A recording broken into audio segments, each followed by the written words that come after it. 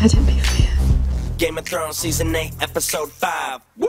That was a hell of a ride. It had our hearts palpitating and we hope you survive. Because a whole lot of people died. We open up on Varys, writing letters about Jon to betray Daenerys. And she's really starting to scare us. Drogon pops out the dark and boom, Dracarys.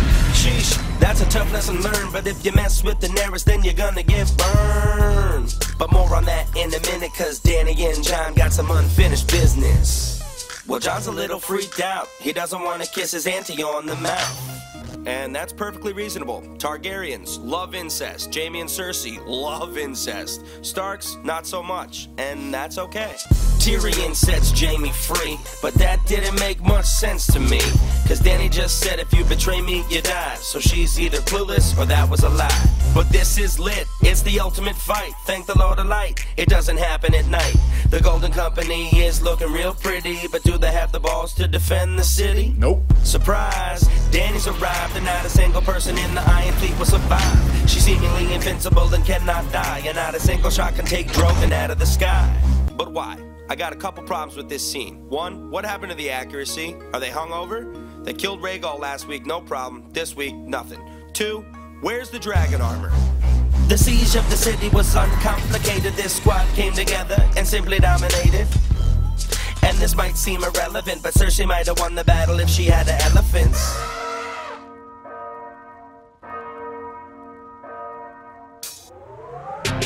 Surrender is imminent, the bell starts to toll. But then it takes a turn, it goes out of control. And we're like, no, Dany, what are you doing? But she's like, yeah, the city's about to be ruined.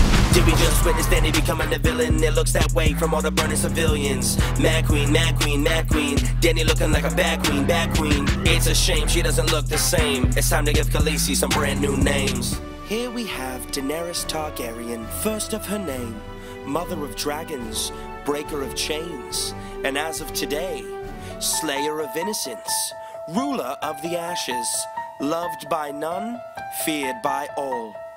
Back to the fight between Euron and Jaime, showdown between the two potential fathers of the baby. Euron's like, I'm a king, can you slay me? And Jaime's like, yeah, and goes friggin' crazy. Oh, and by the way, how did Euron get to shore so quickly?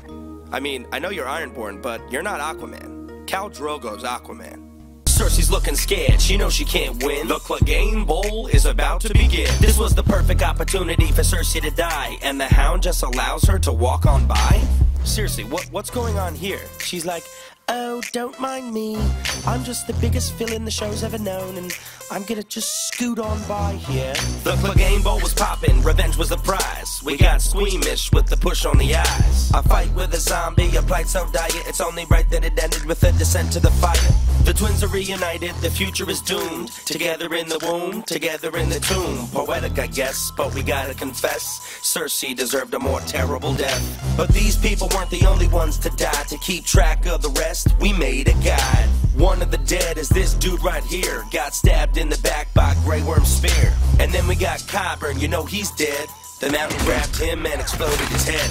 And then we got Euron looking up at the sky. But you know what they say, what is dead may never die. And how could we forget about the women and children? Hundreds of thousands, maybe a million?